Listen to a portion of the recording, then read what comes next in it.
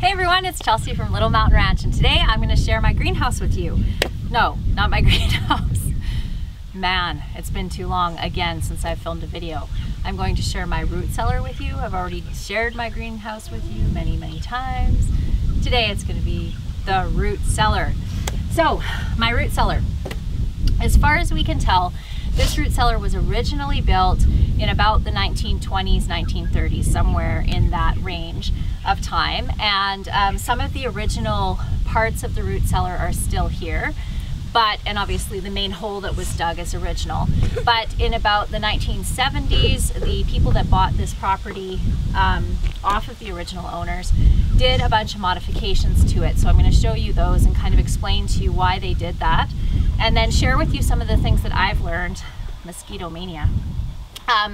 Some of the things that I have learned about keeping food in this root cellar and what works really well. I'm also going to give you kind of the dimensions of it, how far it is in from the main slope, just for those of you out there who are thinking about doing a root cellar like this. I'll just give you some of the dimensions just so that you can get an idea of what works. This root cellar works. Chickens in the background now. If it's not kids, it's chickens. If it's not chickens, it's cows. If it's not cows, it's going to be dogs.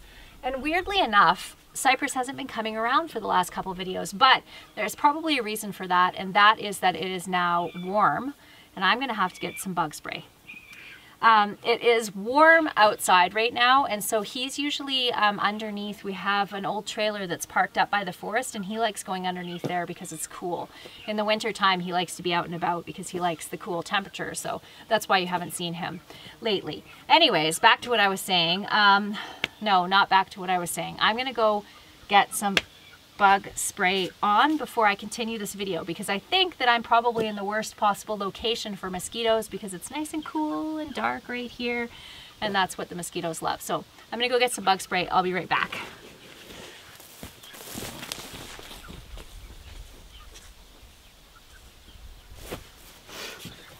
There, that's better. If anybody has any surefire ways to be able to combat mosquitoes during really extreme mosquito seasons, not just where you have a few mosquitoes flying around, but I'm talking about serious mosquitoes, please let me know. I am an advocate and I use essential oils for many things, and I've made several different bug sprays using all different kinds of essential oils, and they work if there's a few mosquitoes, but they do not work if there is a lot of mosquitoes around. And we're having an incredibly bad mosquito season this year, and I have actually resorted to using the bad like wood spray, the stuff with the DEET in it, which, pardon me? Hello? There's a voice that just came from the root cellar. I have a feeling it was Dan. Hello? I've asked him to come and help me. I have a couple of old tubs full of sand that are still in here that I am not strong enough to take out, and I asked him to come and help me. There he is. He's here. Okay, we're just going to move these tubs out of here, and then I will be right back.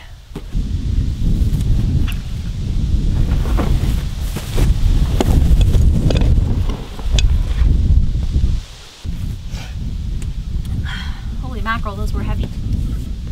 Okay, that's all part of the video because I'm also going to talk about how I store stuff in this root cellar and give you a couple of book recommendations of books that I've learned a lot from about storing food in root cellars and cold rooms in your basement, which I also have.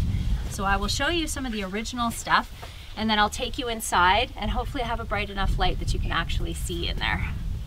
So this is the front of the root cellar, and over here, so this is the gate that goes up to my house, and at one point this was actually like a little paved pathway, but it is no longer. There's just a little bit left.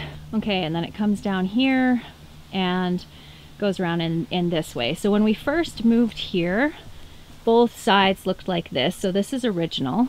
I'll let you get a closer look at it. As you can see, it's pretty rotten now.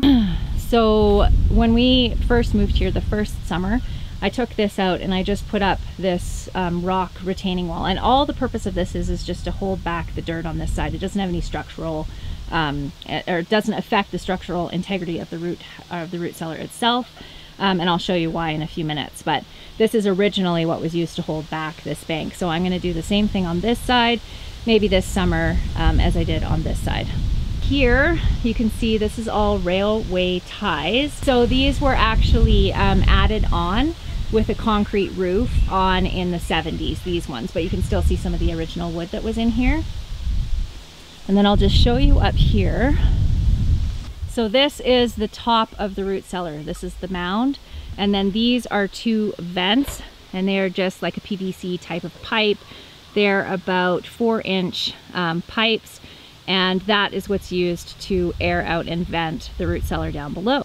Okay, I kind of feel like this part of the video is going to be a little anticlimactic because it's really nothing fancy.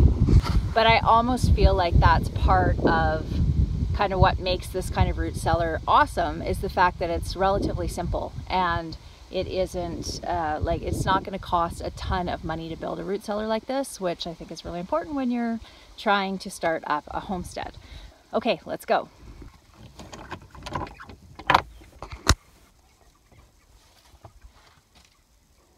Okay, so this area here is the front sort of hallway that goes into the main root cellar. And the door is about 2 inches thick, and it's solid wood. And it's not a fancy insulated door or anything, just a solid wood door. The floor is dirt. And then on the walls, these logs were used as the walls. And I'm going to show you something in a sec, but we're actually going to have to start figuring out a plan to replace a lot of this stuff because it is starting to rot. And then all up here, the roof is just the railroad ties that I showed you outside. So this hallway here is about 12 feet into the hillside, just to give you an idea. Building a root cellar like this on the inside walls like this, if you're going to be using logs, I would recommend using treated wood. And generally I wouldn't, because treated wood is filled with all kinds of chemicals. Either use treated wood or cedar, because these are just pine logs and they are rotting, so we're actually going to have to replace these. And then this is the main root cellar, and this door is the same as the last one. It's just 2 inches of wood.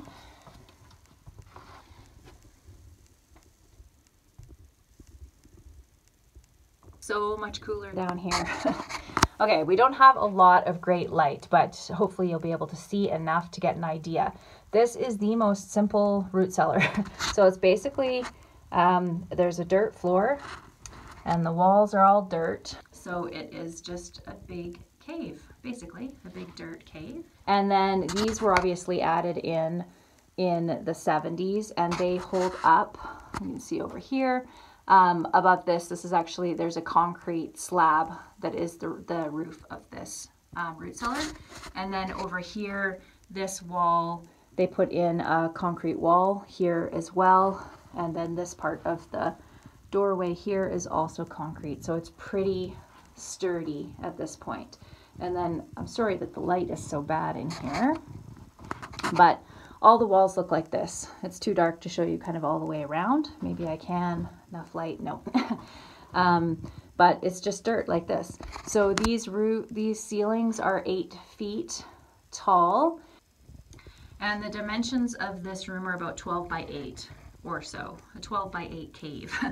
So as you can see here, I have milk crates. These work really, really well. I got this idea from the previous owners. This is all they pretty much used to store all their stuff, their root vegetables in, and they work really well. They actually, just keeping them in here in these with the air circulation with no sawdust and or sand or anything. I've done it with carrots, beets, and turnips, and they all lasted an entire winter in these bins. And then I also, because I'm storing a lot more food than the previous owners did, I also use some black tubs like this, and I layer them with damp sand, which I have in a large supply on our property. So I use damp sand and layer carrots, beets, whatever in here with one layer of vegetables, one layer of sand, and so on all the way up until it's full. And I've had these last for a long, long time, like up to 18 months. They don't taste very good by that point, but they're still not mushy in these. And then I also use these are protein lick tubs for cattle. and I use these, and I haven't put any holes in the sides or anything like that. This is just layered with sand and the vegetables the same way I showed you with the flower pots there, and this also works really well, and I've not had any issues with rotting or anything like that. So there you go. Pretty basic, pretty simple. Sorry, but like I said, it's a bit anticlimactic because it's not super fancy or anything. I don't even have any shelves or anything in here. What I do is I just put pallets on the floor and then stack everything on top of the pallets, and I can fit a huge amount of food in this little root cellar. My plan for this year is I am going to be putting shelving up along this wall and along this back side. What I've done before is just taken, I have some plastic shelving that I've put in here, and on that plastic shelving I put kohlrabi, cabbage, what else did I put on there?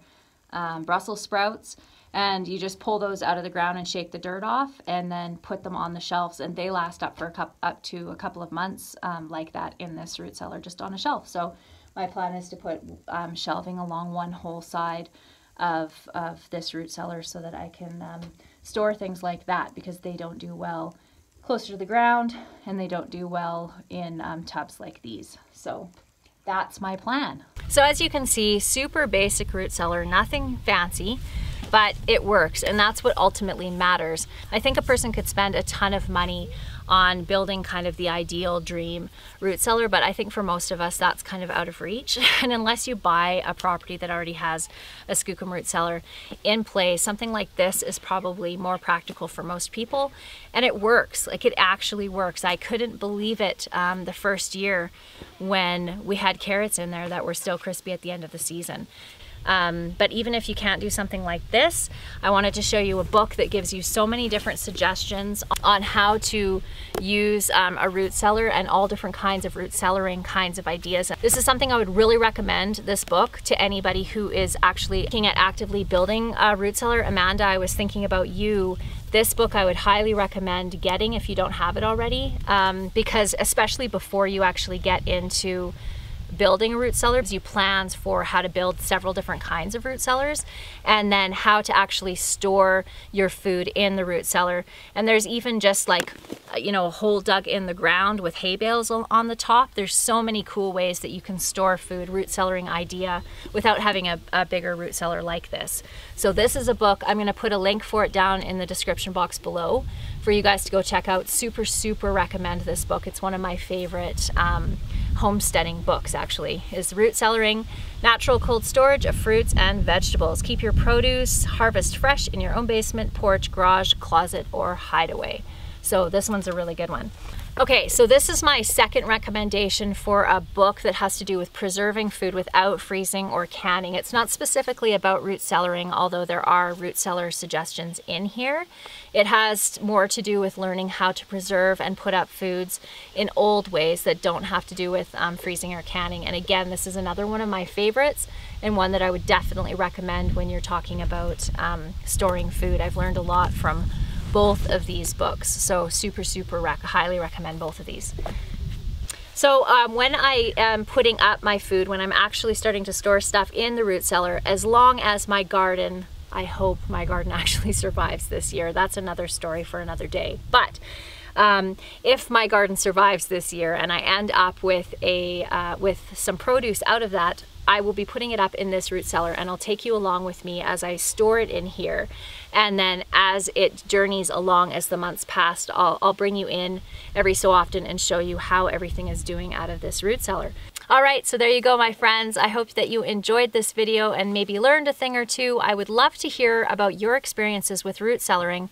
And if you have any tips or tricks that you would like to share with our community, put them down in the description, or not description box, put them down in the comment section below, because I notice a lot of people read the comments and we all can learn from each other. So if you have any tricks for root cellaring, storing food, or anything else that has to do with food preservation, let us all know in the comment section below so that we can learn from each other. I hope you guys all have an awesome couple of days until I see you again. Bye, everyone.